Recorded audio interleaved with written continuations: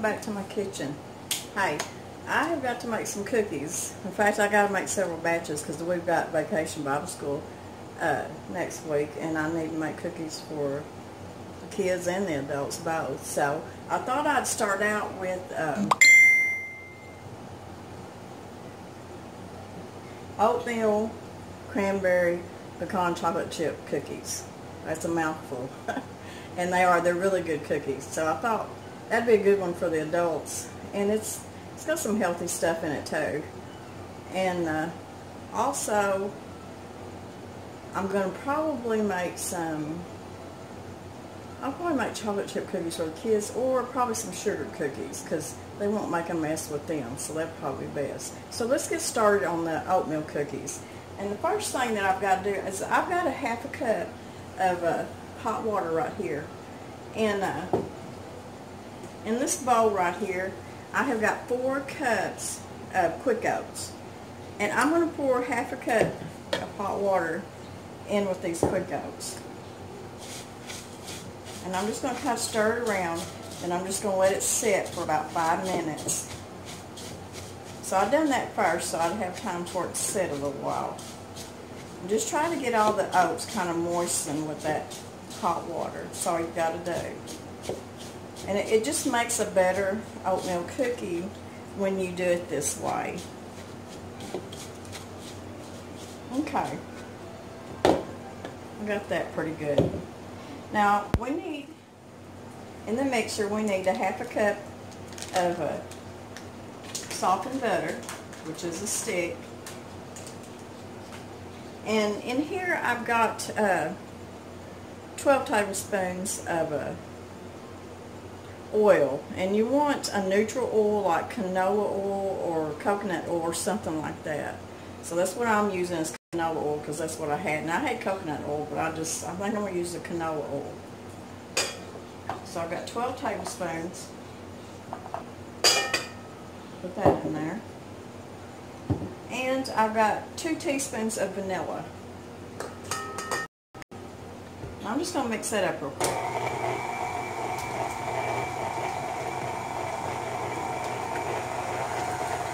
I just want to kind of get it mixed together.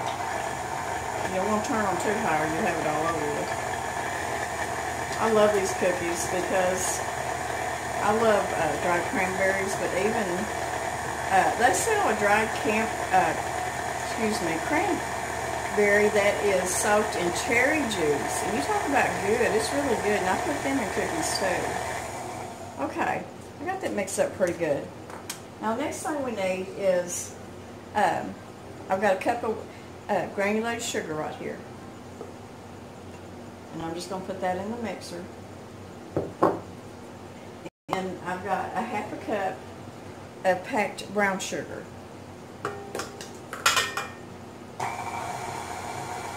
I'm just going to stir that up a little bit.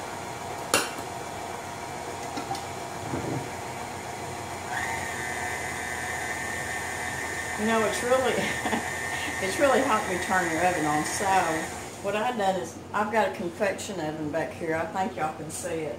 And it's a countertop convection oven. And during summertime, that's what I'm using. And it works really well. So, and it doesn't heat the house up. In fact, I'm probably going to put it, I'm converting my back porch into an outdoor kitchen. Now, I have an outdoor kitchen, but it's under the shed out here. I'm kind of wanting it closer to where it's not so hard for me to get back and forth. I'm just go out the back door, so that's what I'm wanting to do. Okay, I've got the butter, the oil, vanilla, sugar, brown sugar mixed up in here. Now I need 2 eggs. 2 fresh eggs. And I always break my eggs up in some kind of little bowl or something first, because you never know. And these look okay. So I'm going to put them in there. I'm going to mix that up.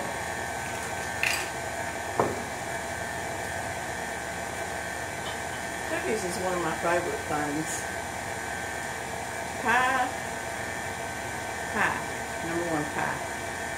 Cookies. cake. Oh, I just love everything. It don't matter. Okay, I got that stirred up. You don't want to stir it up too much.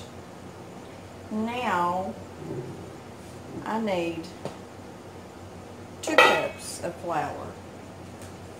So I'm going to get my little measuring cup. And this is the sweetest little thing. I like to go to flea markets, and I love these old-fashioned little teacups. And I bought this one, and it's exactly a cup because I measured it. And I just love using it instead of an old measuring cup. So anyways, if you're going to do something like that, always bring it home and make sure it's a level cup. So I'm going to put my flour in here. 2 cups.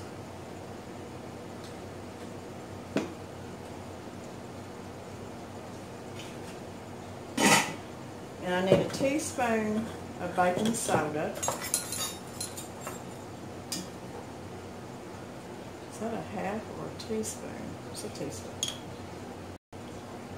So a teaspoon of baking soda.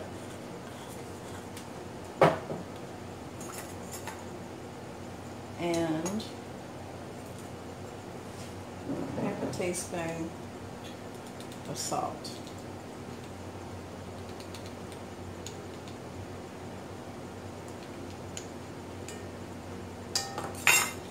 Okay, and then you need, now this is up to you, this is optional. It calls for a tablespoon of cinnamon, and I use this Ceylon cinnamon, and it's a lot stronger cinnamon than the imitation stuff you buy at the store. And I do like a little cinnamon, but sometimes I think you can put too much, so I just put a half a tablespoon probably. Now if you like more cinnamon, that's fine. I just don't like a stout taste of cinnamon. I'm going to stir that up just a little bit.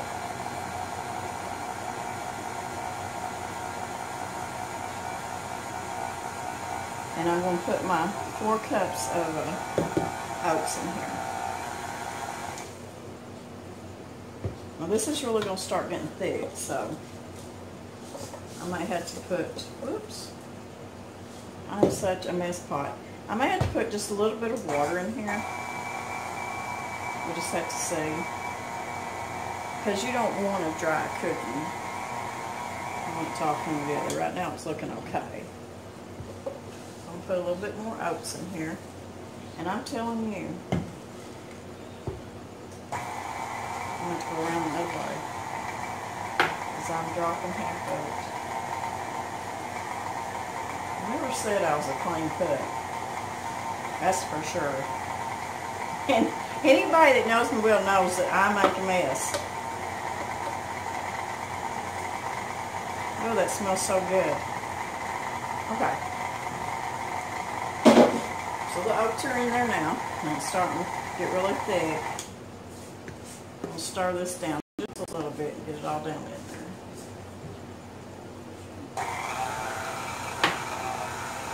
And I've got to clean this up. I can't handle all this oats everywhere.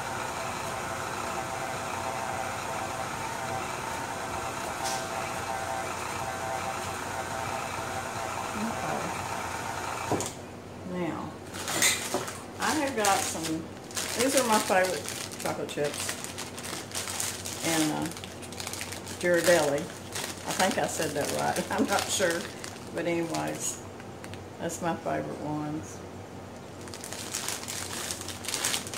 Now, you know, if you're able to, and these are a little bit higher, I'm going to buy a good chocolate chip.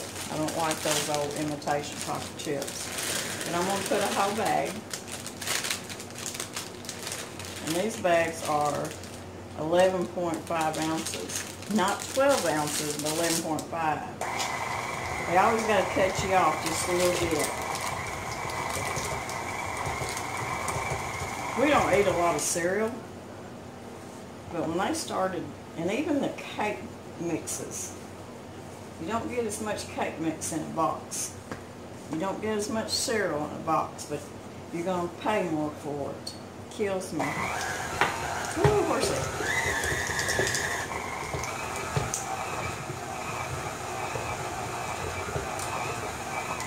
Okay. It's trying to come out of the bowl there.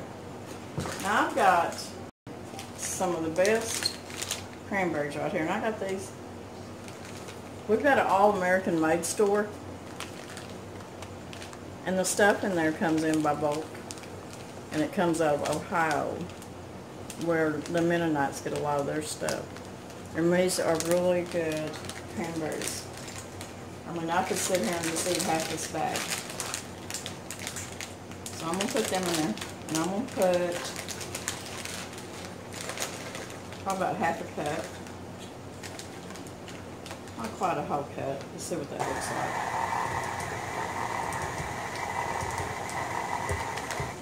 I'm going to push it down a little bit.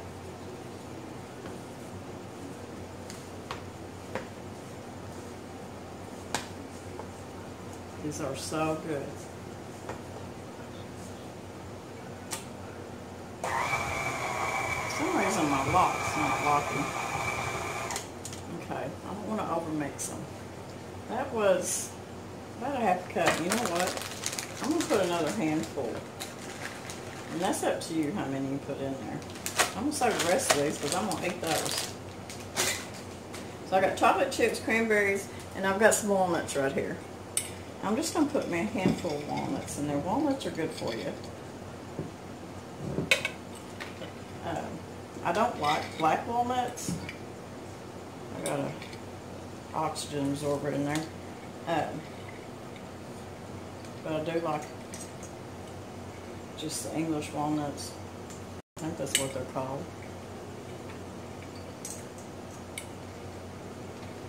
So I'm going to put those in there. Now I'm going to try to mix this up. You don't want to over-mix it, just try to get it mixed up. I might have to do it by hand, so yeah. It's just getting lorry full there. As y'all know, I can get a bowl full.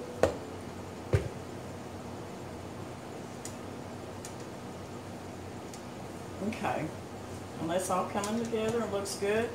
It's the right texture. It's not thin. It's not going to run anywhere when it starts baking. I think it's going to be good. So I'm going to get the paddle off there. I'm going to show you what it looks like. You can see the batter. Looks pretty good. Okay, I'm going to get my mess cleaned up and then we'll get it on the... I use my baking stone when I make cookies because one thing, it fits in my convection oven, but it bakes up really good cookies. The bottom gets brown and it just does a really good job. So that's what I'm using, but you can use whatever you want to. So anyways, I'm going to get this mess cleaned up and then we'll be back.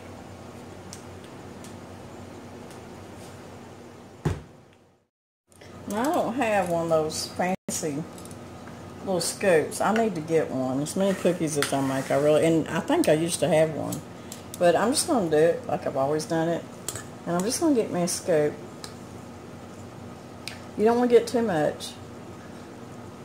And I'm just going to lay it down here on my... Now, if you want big cookies, that's fine. I don't want to make these too big because I want it to go pretty good ways. So I'm just going to get these out on my stone, and then I'm going to put them in my 350 oven, convection oven, for about 10 minutes, and then we'll get them out, and then we'll eat a cookie. How about that? A good hearty cookie. So good. Thanks for stopping by, guys, and if you like this recipe, give me a thumbs up and share it. God bless everybody. The chipmunks can live in that beautiful